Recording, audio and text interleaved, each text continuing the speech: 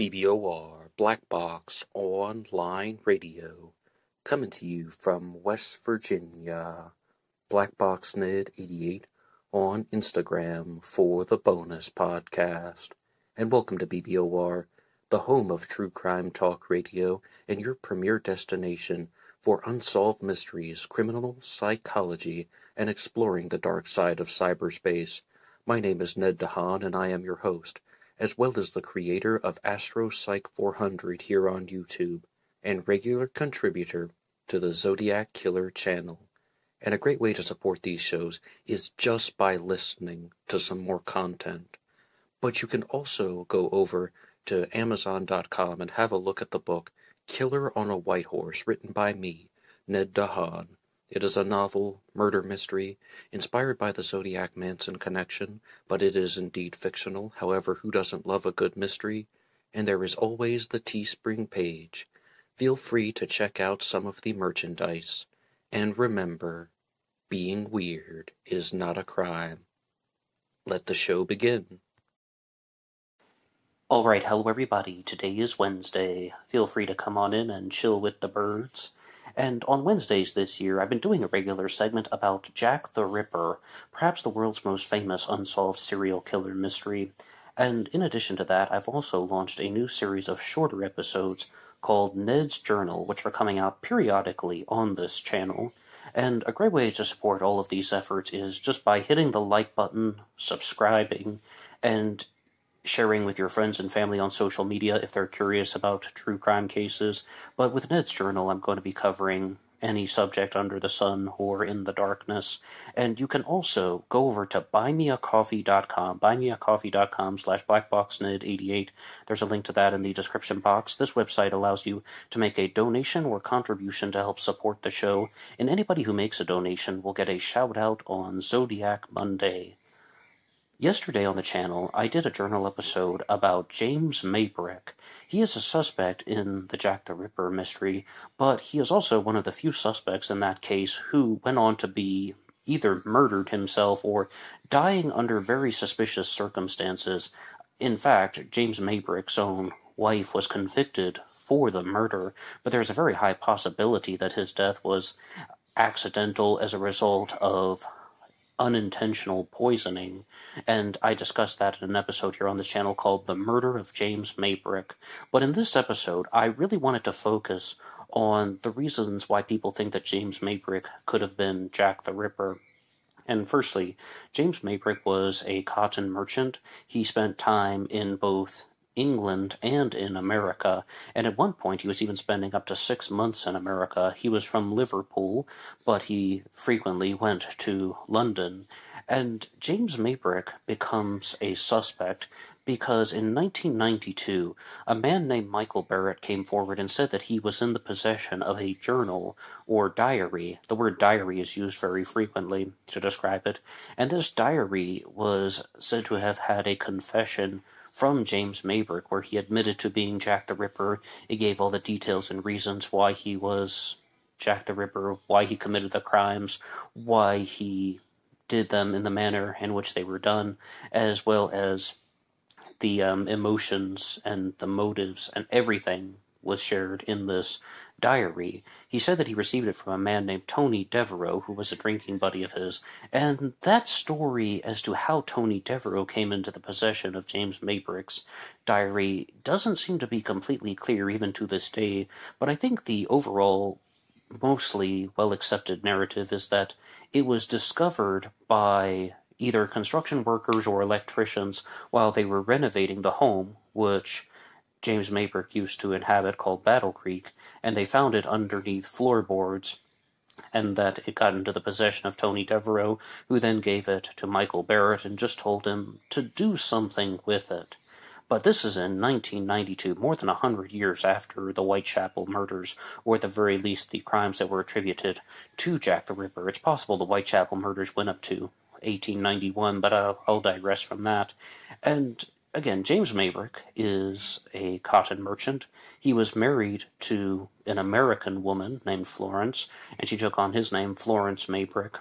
And the theory as to how James Maybrick became Jack the Ripper was that he was much older than his wife. He was 42 when he met Florence, and she was 18, and that ultimately she had an affair, and he was rather devastated because of that. So he developed the Jack the Ripper persona as a way to restore a shattered ego. And instantly, I thought of this. Other people thought of this. This is widely discussed in the documentary The Diary of Jack the Ripper, where they're saying, all right, if he wants to get revenge on his wife for having an affair, why go after women who were not connected to the situation at all, like Polly Nichols and Annie Chapman and Liz Stride and Kate Eddowes and Mary Kelly? And the answer to that is very simple. I actually heard this on an episode of what was it called? What the French Toast is the name of the channel here on YouTube. I'll just refer to it as the French Toast channel. And they said, because he would have targeted different women, not his own wife, because he wanted to act out the fantasy of murdering his wife over and over again. And this is a man who is in somewhat poor health, but still has the ability to commit the crimes, to commit the Ripper murders, not only killing the women, but also mutilating them. And there are explanations that have been provided in the diary as to why the crimes were occurring on such dates. There's a very interesting thing if you look at the crimes of Jack the Ripper, because Jack the Ripper was a spree killer, and the first crime took place on August 31st of 1888. The final crime was on November 9th of 1888. But the Ripper operated in August, in September, and in November of 1888. Jack the Ripper did not commit a crime, to the best of our knowledge, in the month of October 1888. Now, why would that be? In the diary, it is stated that is because James Maybrick was experiencing poor health, he was ill, and he was unable to do that and wasn't able to regain his composure and get back to normal until November. And he had health ailments throughout his life, and he also had developed an addiction to arsenic, which was used as a medicine at the time, and he was taking doses of that, as well as partnered with other medicinal remedies that could have been poisonous. So that actually may have led to his death, and I talked about that a lot in the episode The Murder of James Maybrick. So I want to look at some of the reasons why people think that James Maybrick could have been Jack the Ripper. And there's a very big conflicting piece of information, because when I was watching that documentary, The Diary of Jack the Ripper, they said that James Maybrick was somewhat of a hypochondriac. He did have real medical conditions, but he was also someone who would frequently visit both doctors and the chemist, which, as I understand in my American English, would be the pharmacist, and that these appointments were preserved in the medical records even into the 1990s, and that on every date of Ripper activity, James Maybrick was in London. And again, he's from Liverpool, but on every date of the Ripper's activities in the fall of 1888 and the summer of 1888, they could place him in London. Now, there is a big challenge to that is put forward in the book The Maybrick Murder, as well as discussed on the Jack the Ripper Tour YouTube channel, where it was stated that that is not true, and the discussion that they were having on that channel simply stated that they could not verify that James Maybrick was actually in London on those specific dates. So I am someone who doesn't immediately have access to the chemist records from 1888 right in front of me. I am in somewhat of a conflict right now. I can tell you which side I'm leaning toward. I'm rather skeptical that they actually had verified all of the records and doctor's appointments and trips to the pharmacy for James Maybrick, and they were actually able to verify with 100% certainty that he was in London. But again, that is just my suspicion, and I do that here on this channel. I share things, and the real motive of this channel is just to evaluate pieces of information and to find out, does it make sense? I mean, have you ever had those experiences where you're either reading something or watching a YouTube video, and you get that question in your mind, wait a second, is that really true? And that's what I talk about here on BlackBoxOnlineRadio. But in addition to James Maybrick being able to be placed in London and his wife having the affair Is it possible that his name actually contains the meaning of Jack the Ripper? And Jack, first two letters are J-A, as in James. And then the final two letters of Maybrick are C-K. The final two letters of Jack are C-K. James Maybrick, Jack the Ripper. It's almost as if the beginning and the ending of his name is used as a signature to then become Jack the Ripper. Now, when I was watching the documentary, The Diary of Jack the Ripper, which was talking all about Michael Barrett and how he came into the possession of this diary, they said something that was very bold, and that is that James Maybrick could not be a suspect if it weren't for the discovery of this diary. He was involved with a real true crime case, his own murder, and his wife went on trial for it, very widely publicized, the iceberg poisoning case it was called. But that James Maybrick would not have been a suspect if it weren't for the diary, or that he could not be taken seriously as a Jack the Ripper suspect if it weren't for the discovery of this diary. And my simple response to that is, why? Why would they say that? Even if someone did indeed forge the diary, could someone have not put the clues together and figured it out on their own that James Maybrick was Jack the Ripper? And yes, they forged the diary, which was an immoral and an unethical thing to do, but how does that immediately rule him out as a Jack the Ripper suspect? That was just my first question, and I genuinely don't have an answer for that. I think things that would rule somebody out as a suspect would be being able to, say, place him in America, in Norfolk, Virginia, where he had an office, on the dates of Ripper activity. That's what would rule somebody out, because, let's not kid ourselves, people do this, especially in the internet age. They will falsify statements, they will Photoshop images, they will say things that are not true. They do this all the time, but that has no actual effect on the historical events that took place. So no matter what anyone thinks about Michael Barrett or the discovery of this Jack the Ripper diary, then I mean, that's just where I'm at. And if you want to dispute that with me in the comment section, you can put your idea down below. Could somebody like James Maybrick still be a Jack the Ripper suspect, even if this diary was a forgery? And on the Jack the Ripper Tour YouTube channel, they talked about the word diary. Everyone's referring to this thing as a diary, but even one of the presenters there said that it should be called a journal. And I can comprehend that because it sounds like it's more of a confession rather than a diary. I mean, when I think of diary, I think somebody entering every day, be like, August 30th, 1888, this is what happened, this is what I did today, this is what I ate for breakfast. They're writing down their personal daily routine as well as their daily feelings. This is what I'm thinking about. August 31st, this is the murder that took place and here are the details.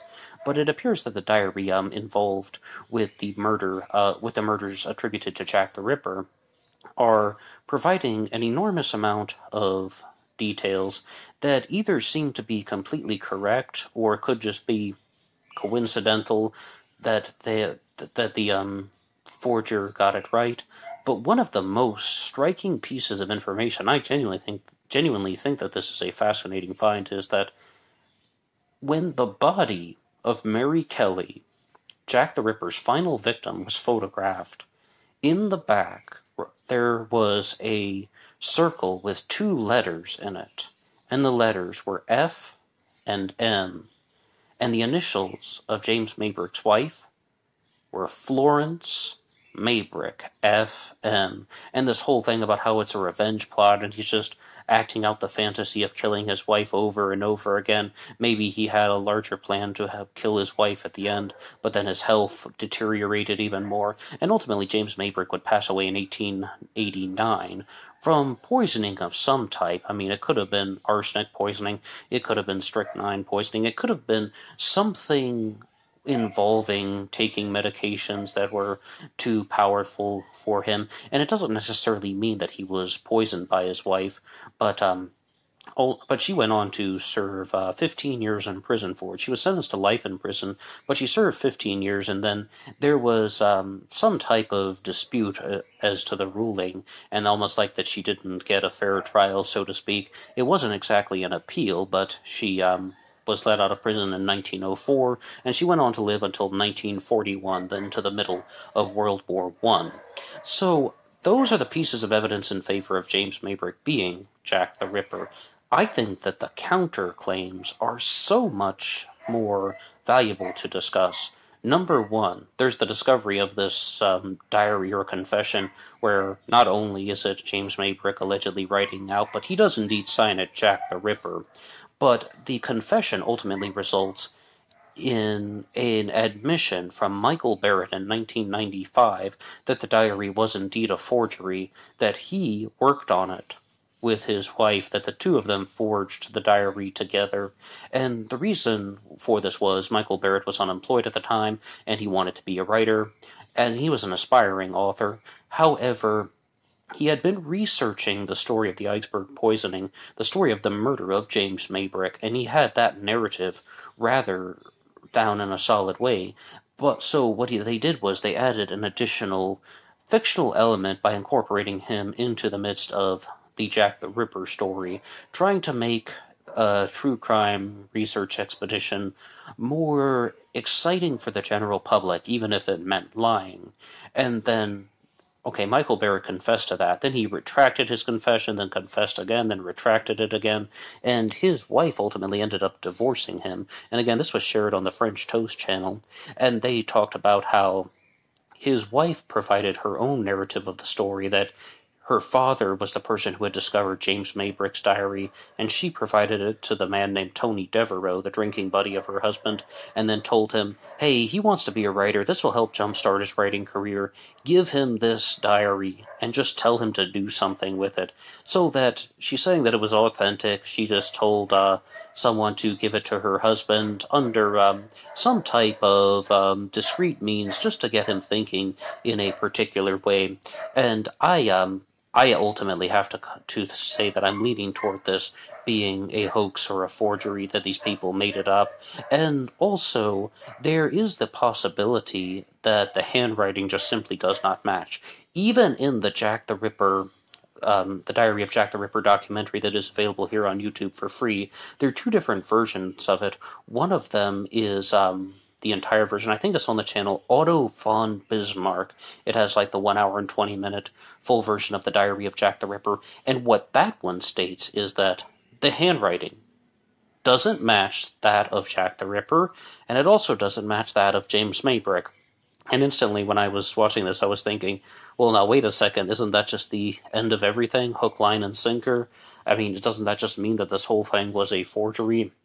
Now, it also doesn't sound like that hypothetical that I put forward we would even apply to Michael Barrett, because the hypothetical about, okay, well, he thought James Maybrick was Jack the Ripper, so he forged the diary because he wanted to get people's attention. The whole concept of making a lot of noise to draw a crowd and then telling people the truth, I mean, that doesn't appear to be the likely scenario. It's a scenario, but it doesn't appear to be the likely scenario. I mean, that's also a big strike against any type of authenticity. And if you do watch the documentary, The Diary of Jack the Ripper, it's hard to watch for the following reason. There are all of these experts on there that are just saying, well, maybe it's authentic and maybe it's not. And it's quite possible that it was fabricated in the 1930s or the 1980s, and it's also quite possible that it was created in the 1880s, and it's just maybe this and maybe that, and it's just going back and forth, and I'm like, all right, well, yes, of course it's possible that it could have been fabricated in the 1900s, or it could have been possible that it was created in the 1800s. You guys are the experts. Holy crap, just get to the point and tell us. Like, make a determination. I mean, if you're experts, I mean, I am not an expert on Jack the Ripper at all, and I will run my mouth on the internet all day long about what I think happened. And to give just the smallest ounce of fairness to them, it's also in the category of sometimes people genuinely don't know, and they generally have pieces of evidence for and pieces of evidence against. And in the alleged confession from Michael Barrett, the one that he retracted, I guess this one came in 1995, he said that he had researched the murder of James Maybrick and he was working on a book about that, so he felt confident that he was able to create this forgery in a way that wouldn't be seen by anyone, that wouldn't be figured out by anyone, because it was done in a way in which he had read up a lot on the life of James Maybrick, so he was able to say things that would have been historically accurate. And there are a lot of things in the Diary of Jack the Ripper documentary as well when they're talking about, oh, well, a letter is mentioned in the journal. Now, it could be referring to the Dear Boss letter, or it could be referring to Jack the Ripper's From Hell letter, and they're not really quite specifying. Again, it's just, could have been this, could have been that. And I know they're doing a TV show, but I'm somebody who simply wants the truth. I'm somebody who's just like, well, I mean, what do you think happened? I mean, like, is there a reason why this thing is inaccurate? Oh, no? So it's just a giant question mark? All right, you have a 1 hour and 20-minute documentary just saying, well, maybe a bunch of things happened and we don't really know what they are. And that will be the ultimate conclusion of that. But, I will try to make a more direct stance, and even though I've said a lot of counter-arguments, I would make the ultimate determination that most likely the diary was a fake and a forgery because of, number one, the handwriting. I do put a certain amount of weight in the confessions, but forget those if the handwriting isn't matching. Plus the whole story, and this was shared on Jack the Ripper Tour, the story of how James Maybrick is in terrible health, yet he somehow is able to pull up the floorboards in his house by pulling out the brass nails, I guess they were, and then putting the diary under the floorboards, then hammering down new nails in place to secure the floorboard back so nobody would have noticed. I mean, I guess maybe he could have had somebody do that for him, but then that's just inserting an imaginary person into the story to make it work. Assumption, assumption, assumption. And I talk about this with true crime cases all the time, about how people are proposing a suspect. But if the only way that they can get their suspect to work in the theory is to add in fictitious and imaginary individuals who are pulling the strings behind the scene, well, he could have had a co-conspirator that did this. Oh, he could have had an accomplice that did this for him. It's just relying on these types of mental gaps that are being filled in by some writer, and I'm not a fan of those. So as you can see from this, I am leaning toward James Maybrick not being Jack the Ripper, but, I mean, at face value, like, if you were to just read up on James Maybrick for 5 minutes on the internet, you probably would come away thinking that he was Jack the Ripper. But 6 minutes or 7 minutes into it, you're like, no, wait a second. This seems like everything's provided so easily that this most likely was a story that was untrue. But oddly enough, I also do not believe that James Maybrick was murdered by his wife Florence, as previously stated, and most likely he died from accidental poisoning, says me anyway. But I just wanted to be very clear about stating some of the reasons why I had come to these conclusions. But is there a particular Jack the Ripper suspect that you're curious about? Is there a Ripper suspect that you would like to hear about for the Wednesday show?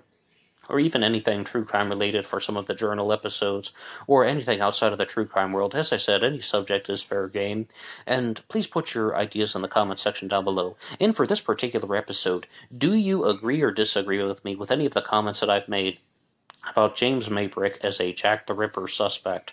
One final note that I'll leave you with is the idea of leaving Jack as a signature for James Maybrick, the first 2 letters of James, the last 2 letters of Maybrick, J-A-C-K, there is just insufficient evidence to make a determination either way. Number one, Jack is a very common name. Lots of names could work out in a scenario like that. I mean, how many people in the country would have already been named Jack, or already been named James, and then it's like, James is a very common English name, and just you would need anybody with the last names that has CK in it. James Black, and I'm so sorry, but the only other name I could think of was James Cock, and no, that was bad. But, that's the whole point, though. It's just lots of English words end in the letter C and K, so insufficient evidence to make a determination on that. But in all seriousness, one point where I would agree with the Diary of Jack the Ripper documentary is that if it were indeed a forgery, if that diary were indeed a forgery, it wouldn't have been a crude forgery. It would have been a rather skillful and well-done forgery because, I mean, it's just those pieces of information that are shared.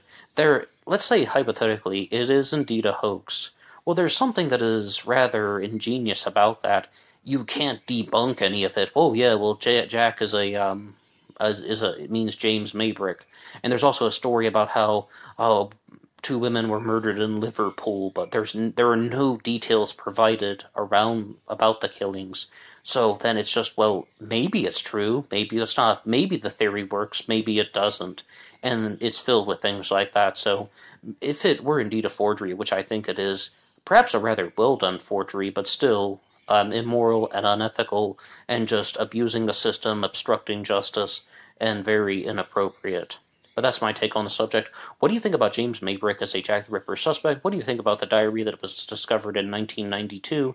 Is there any particular observation and response that you have? You can put your ideas in the comments section down below. Anybody can write the show at BlackBoxOnlineRadio@AOL.com. You can also get me on Facebook. My personal Facebook is in the description box. And there is always BlackBoxNid88 over on Instagram. And absolutely final note for you. James Maybrick is a Jack the Ripper suspect, but his brother Michael Maybrick also goes on to become a Ripper suspect. So please look out for an episode about Michael Maybrick in the future here on BBOR. And as previously stated, I did an episode on the murder of James Maybrick. This is going to be the second one, talking about him as a Jack the Ripper suspect. And please look out for the episode on Michael Maybrick as a Jack the Ripper suspect. Until next time.